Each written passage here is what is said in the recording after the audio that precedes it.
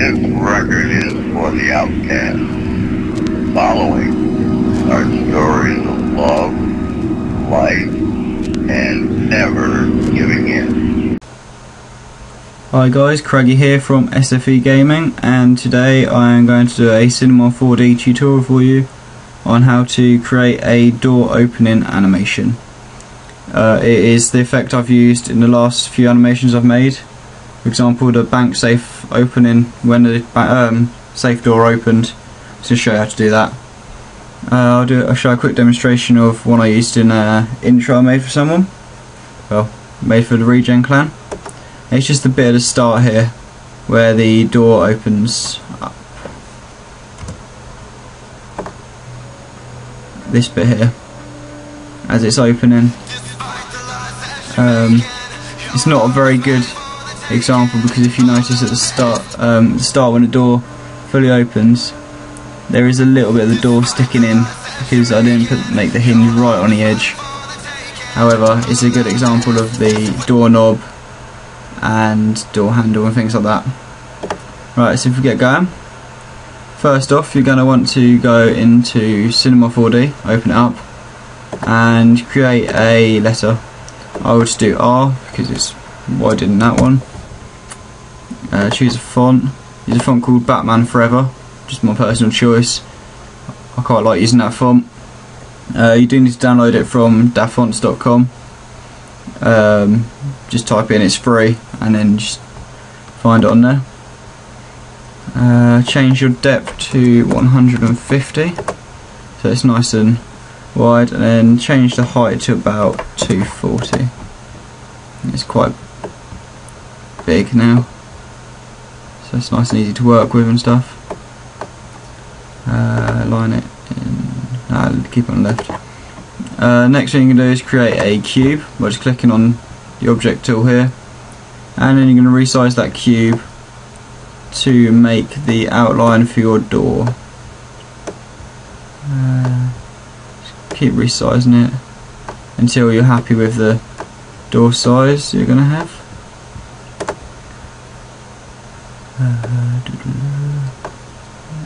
Bigger, slide it across. That's quite a good size for a door, nice and big. Don't make it too wide that it sticks out into the middle of your letter, otherwise it will go all wrong. Make it as wide as you can with a little bit of gap, and have it sticking out a little bit at the side here. And then you're gonna want, and also you need to lift it up so that it's above the floor plane where the floor is going to be. And then you're going to go to this icon here and go to the Boolean tool, drag your cube in and then your text layer in, and you'll notice it cuts out the side of your letter here. In this bit here, it's cut it out, and that's going to be the sort of room area where the light goes. Then click on your cube and press Control C or Command C, and then Control or Command V, and it copies that the exact same size, which is quite handy for making the door itself. If you just thin that down a little bit, it's a little bit thinner, so it's more realistic for a door. And if we leave it as it is at the moment, and you just rotate it, you'll notice it turns in the middle. So it's just turning in the middle of where the cube is, which isn't really what a door does. So to counteract that, we're going to extrude the Nurbs on it. We go to this tool here, Extrude Nurbs, and you want to move the Extrude Nurbs to the top corner of your, like where the cube is coming out the door is. So move it across, up, and move it right next to the R, so that it's on the letter itself.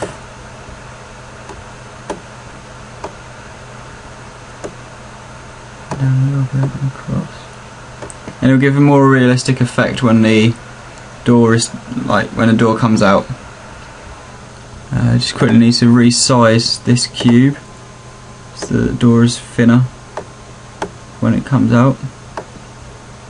And then you just drag your cube into the Extrude Nurbs, and you'll notice now if we go to rotate on Extrude Nurbs, the door comes out like it's on the hinge, which is a better effect than what we had before. You then just click on the cube layer and do Control C, Control V again, and it duplicates that cube. You then resize that so it's a little bit smaller. Make it a little bit smaller in height and width.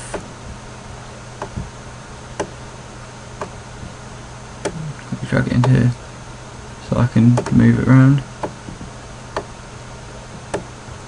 If you open your door a little bit by clicking on the Extrude Nurbs and rotating it, it's easier to get the width and stuff of the door, the extra panels on the door. And yeah, so if you make it a little bit wider than your door already is, and then just duplicate that layer again, drag it in and shrink that one too to make the sort of panel for the doorknob. Shrink it, you need to shrink it down quite a bit. Zoom in on it and make it wider again. Move it across.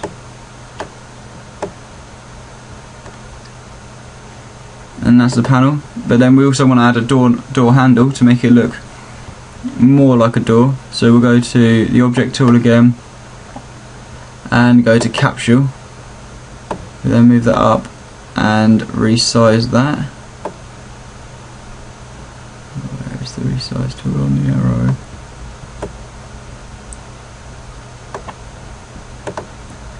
We need to resize it down a bit.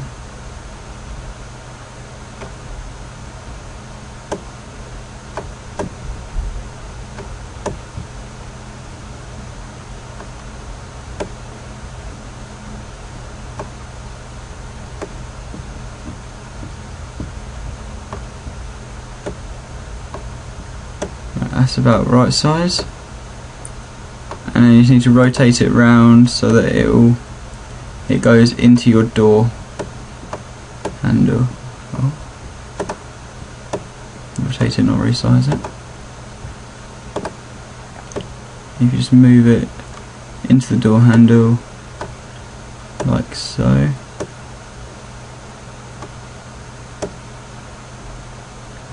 Try and get it in the middle as the normal door handle would be.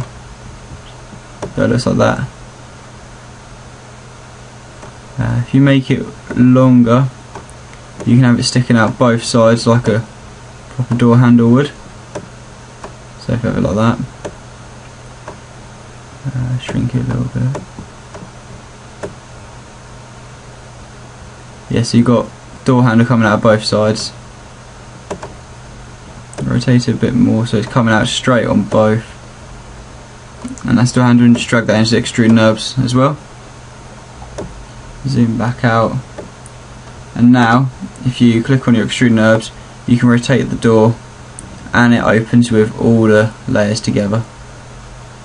I'll quickly just get my render settings. I have a preset already saved. You don't need the ambient occlusion and global illumination. I have my settings at 1280 by 720. All frames. Save it to tutorial. QuickTime movie. Leave everything else as it is. Anti-aliasing to best. Filter still image. 1x1, 2x2, and yeah, and just delete that one. And do a quick preview of that, render preview. At the moment it just looks like that, boring, bog standard image. We'll put in a floor now. So you just go to this tool, click on floor, creates a floor, and now you won't see the bottom of the R, and you can just see when the door rotates. It looks like it's rotating on the floor. we'll add a few lights as well. Let's make this a bit longer. Try and make your door opening bit about 5 seconds at the most, so 5 seconds ish, 150 frames. Go along, and then you just go to the light tool, insert a light, and if you just click on the light tool, it gives you the correct light that you want straight away. And you just lift it up and move it into the hole you've created in the side of your letter, like so. And then from there, if you just click on it, you can change the colour.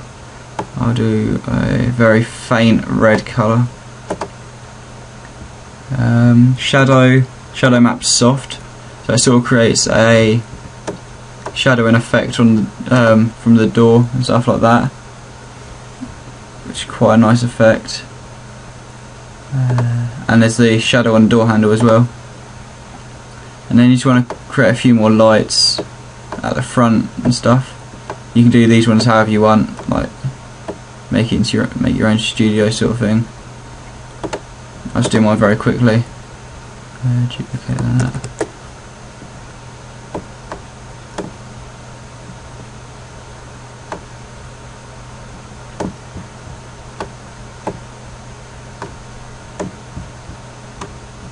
So the lights haven't been done very well, but you can see the shadows it's creating, and with the red light in there, it sort of shows that that's the room. And yeah, after that you just want to add your materials to it and things. I'll quickly show you how to do the animation on the door. Go back to 0 and rotate this so that it's shut. The door's shut. It's going to be roughly there. If you do a keyframe at the start where it's shut, click on that icon there, and then go to the 150 at the end and open the door to where you want it open to, so roughly there, and just do a keyframe again. If we play this through, you'll see the door opens all as one with a nice smooth action. That's done, and then quick render preview of that, and that's what it looks like. Rotate out, you'll see it as like the background bit, but depending on what kind of floor you have and things, that can actually look quite good. And then you just do the cameras, add your own materials. But just add a very small red material to this to go with the red colour of the light. It's not going to look amazing because I haven't done any effects on the material, but yeah, just like that.